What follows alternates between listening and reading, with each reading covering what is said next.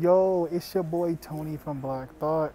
I'm here today at Walmart to try and show y'all something real quick. See, black people done invented a lot of things that no one even know about. So today I'm here at Walmart to show y'all 10 things invented by black people at Walmart. Okay, so item number one, there's a common misconception.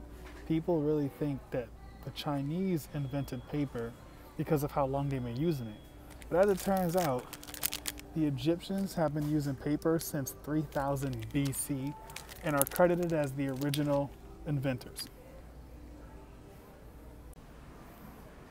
All right, here go number two. This one kind of funny, bro. See, a black man didn't invent the toilet seat, but he modernized the toilet. A man by the name of T. Elkins is the reason we have the modern day toilet. Number three, see, it took 4,000 years, but after 4,000 years, a black man by the name of W.A. Martin finally picked up the lock, the original lock, and he innovated it and invented the modern day lock that we use today. And then another man named by the name of O. Dorsey invented the modern day doorknob, which every house and apartment and basically any place with a door has in the U.S. And number five, because of our boy Lewis Latimer, we got the electric lamp. He also made the light bulb. There's a saying that goes, if they don't give you a seat at the table, bring a folding chair, which was invented by John Purdy. This one's for the people with the babies. See, some of y'all probably use this on the daily too.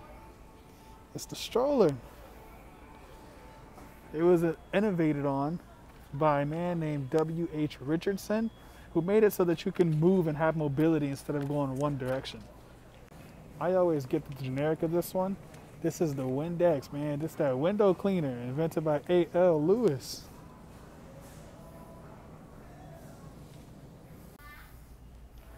All right, I got number 9 for y'all. This one's kind of simple. The pencil sharpener. See, this one kind of makes you think, what did they sharpen their pencils with before this was invented? Go black people.